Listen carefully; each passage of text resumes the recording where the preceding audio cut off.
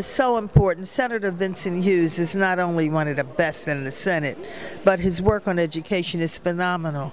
And what he let us know is that there's so much, this funding that we got from the governor that might amount to $30 million. Most of it's just non-recurring.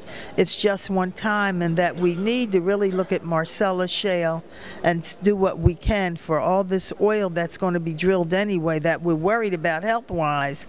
But since it's going to happen, we need to really try to tap that money to fund at least education, if not other things as well. One of my big concerns always is that charter schools and traditional public schools fight for the same money, and so people stay angry with charter schools. And I really hope that all these new gubernatorial candidates will find a way to fund charter schools without impacting traditional public schools.